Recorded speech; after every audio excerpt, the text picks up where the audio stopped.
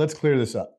Testosterone therapy does not cause hair loss, but if you're genetically wired for hair loss, then testosterone therapy may speed things up a little bit. Here's what's happening under the hood. When your body metabolizes testosterone, a portion of it converts into something called DHT, dihydrotestosterone. DHT binds to receptors on your scalp, at your hair follicles, and in men who are genetically predisposed to male pattern baldness, that can shrink that hair follicle, which can lead to thinning of the hair or even make it shed or fall out a little bit. Not every guy on TRT is going to have to deal with hair loss. It depends on two things. One, your genetics. Are you sensitive to that DHT?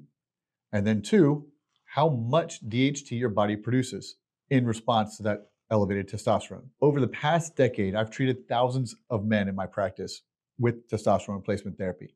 And I've helped plenty of them slow or even prevent or reverse hair loss with simple science-based strategies. There's supplements you can take, Nutrafol or other kinds of pills or even shampoos that help support the health of your scalp. There's topical treatments that we've probably all heard of, things like Rogaine that you can use to promote the follicle growth. And there's even prescription strength oral medications like dutasteride that will help block the DHT altogether. Sometimes simply lowering a patient's testosterone dose by say 20 or 40 milligrams lowers that DHT and stops the hair loss without sacrificing all the benefits of TRT. So no, TRT won't cause hair loss, but if it's already in your DNA, we can take steps to protect hair while still optimizing your health.